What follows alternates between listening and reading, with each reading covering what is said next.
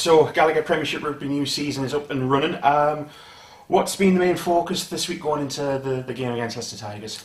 I think the focus for us is just, we've been just stay on our system and just try force them make mistake in their own half and target them in a midfield and just play to how we played last weekend and just pick it up a little bit and hopefully we'll go down and beat Leicester there again.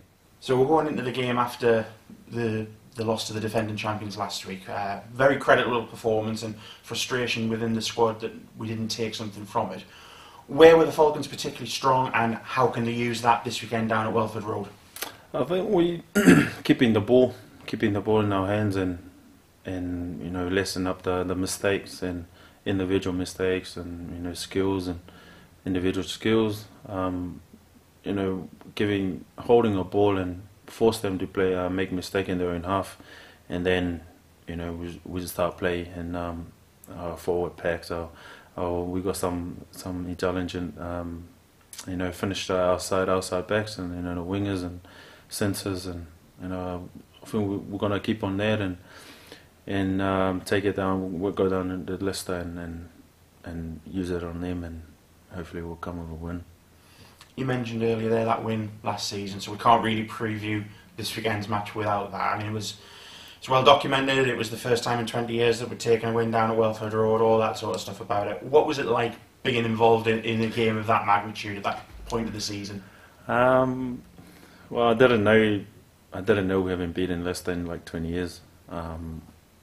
Obviously, we just went down there to beat Leicester to stay in to get that playoff last season. I know it was a good feeling to win the match, especially a big team, and to get their last kick at the end. It was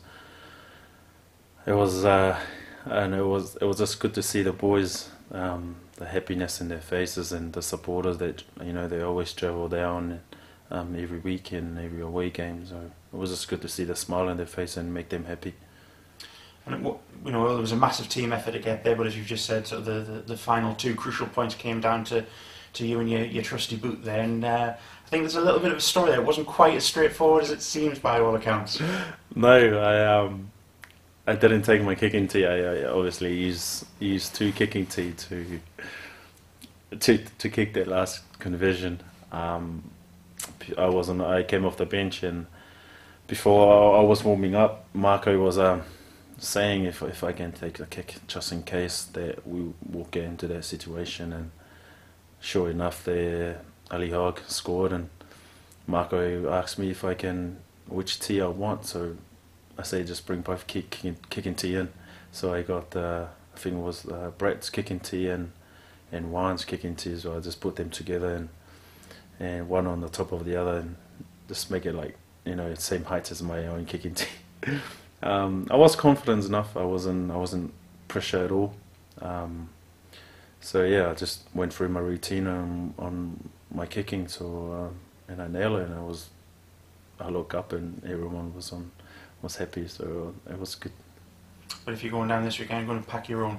I'm learning to take my kicking tee no matter what.